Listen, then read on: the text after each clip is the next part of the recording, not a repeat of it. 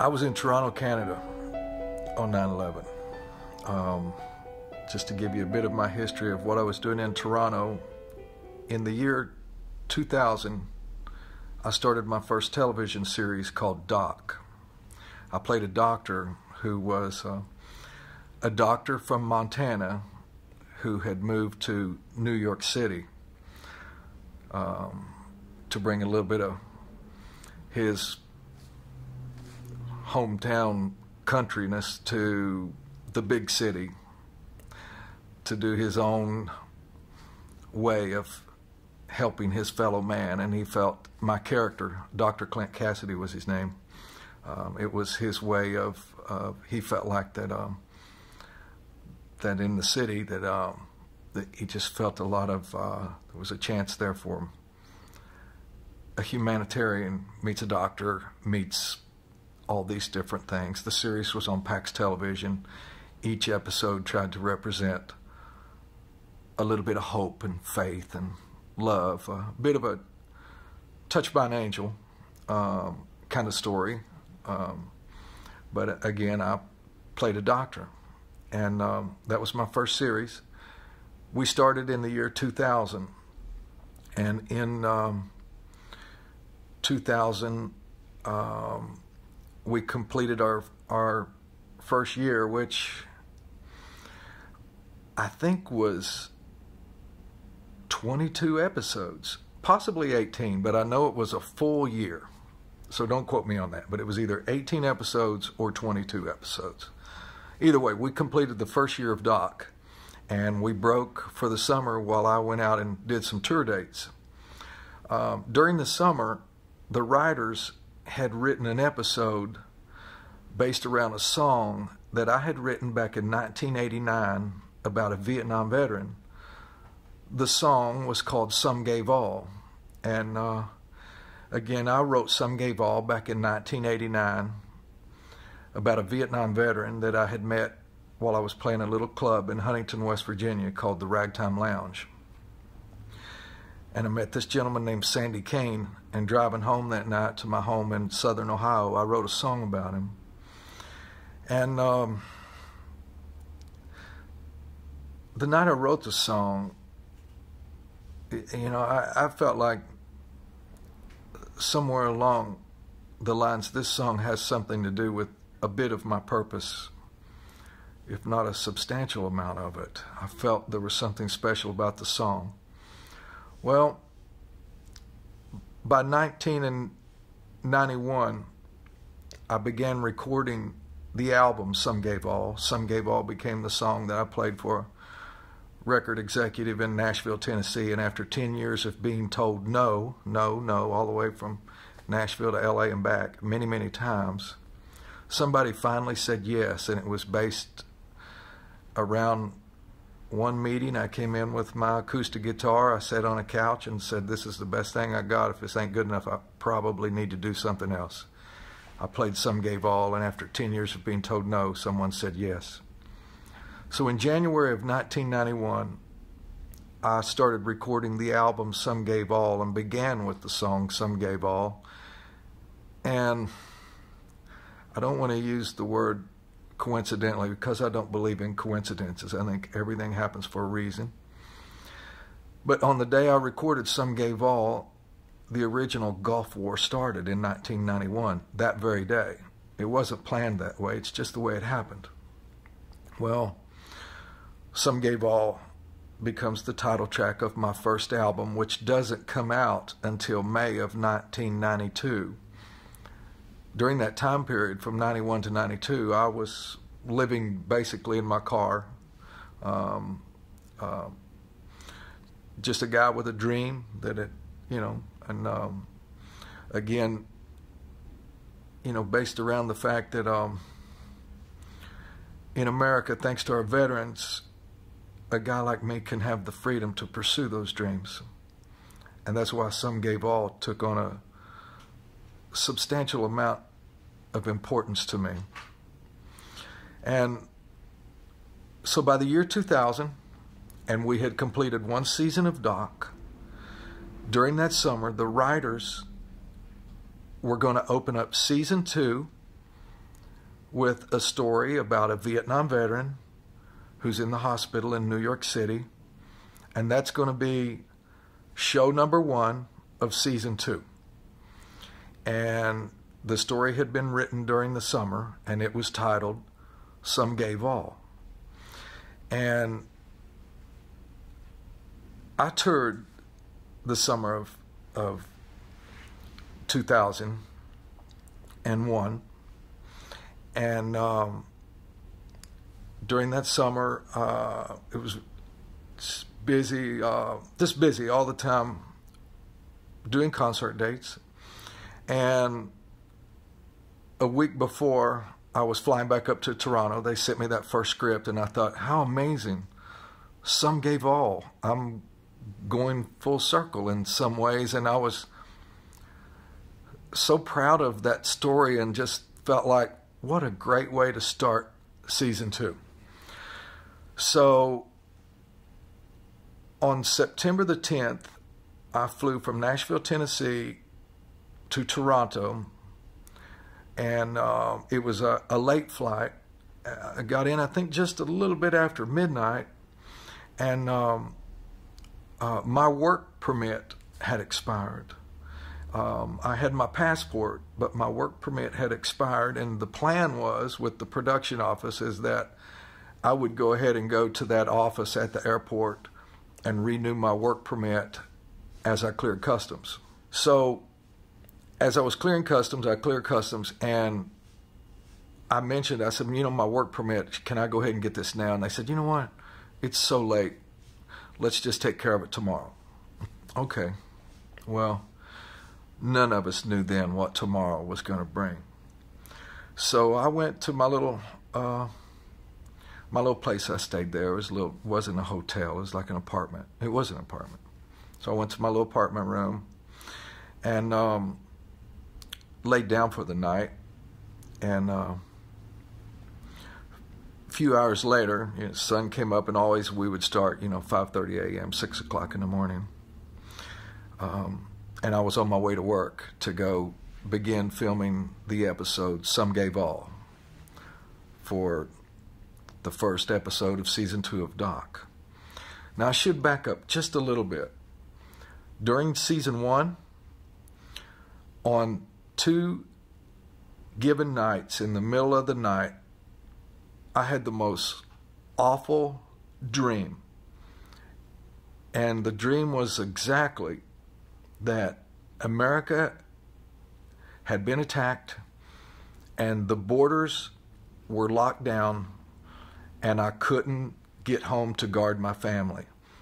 And on one given night during the year 2000, that dream was so real, at 3 o'clock in the morning, when I woke up from this dream, and it was so real. America had been attacked. I couldn't breathe, and my windows in the apartment wouldn't open up, and it was 25 stories high. So I ran trying to get my breath. I thought maybe I was having a heart attack or something. I jumped in the elevator, went down, ran out the front of the building to the edge of the lake where the cold wind was blowing off of the lake, and stood and got my breath. And it's that moment, if you've ever had a nightmare like that, of standing there going, it was just a dream. It was just a dream. It wasn't. So that happened during the year of 2000. Okay, now back to 2001, the first day of work. It was 9/11. Again, I had flown in on 9/10. It's the morning of 9/11. The very opening scene, I'm standing by this actor who's portraying a Vietnam veteran. He's telling me that he was telling me about being a POW, and that they kept him in a concrete box. I'll never forget that. That was his line, and he lived in a concrete box. And early on, it was early, like, I guess, 9 o'clock, as it was happening, somebody came in between one of the takes and said, a plane has crashed in New York. And like we have here. There was a monitor for the camera, and in between the takes, that became a monitor that we were monitoring the news. And we would go back and we would shoot the scene again, do the take, and he would tell me about being in that concrete box.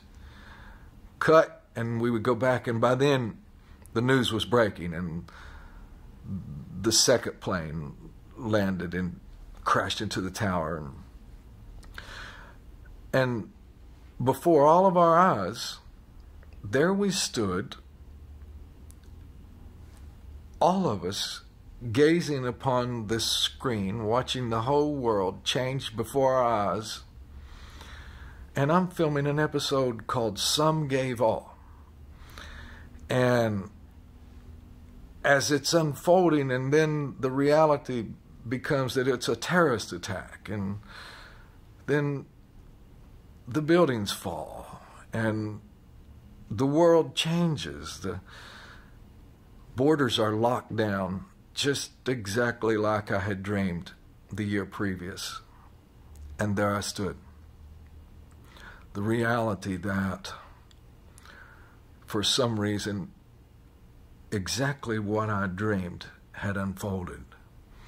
And there I stood, you know, realizing that the world was never going to be the same. Well,